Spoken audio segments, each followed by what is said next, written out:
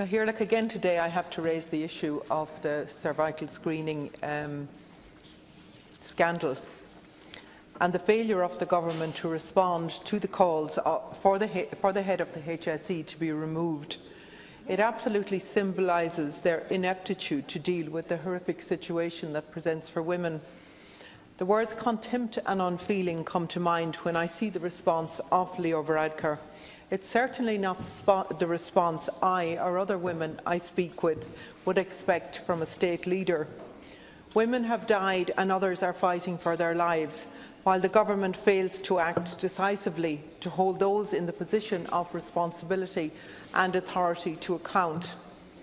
The women and families affected by this scandal are speaking, but the government is just not listening.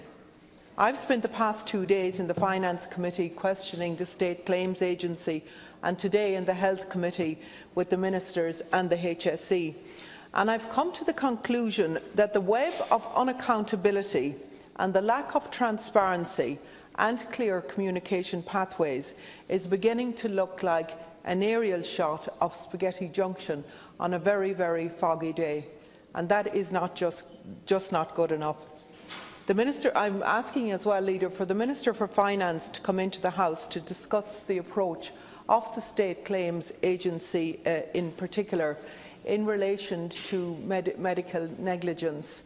I think there are further questions to be asked there, but I also think he needs to take on board the suggestion from my own party colleague Pearse Doherty that the HSE and the State Claims Agency would address the situation with the two private American companies rather than to have individual women and their families going through legal battles with these profit-maximising companies.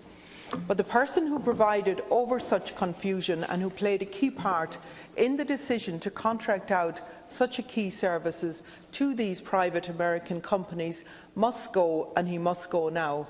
He has presided over negligence, concealment and misinformation with the most serious consequences for women and their families. Otherwise, we are left with the question, just what would it take to hold the head of the HSE to account?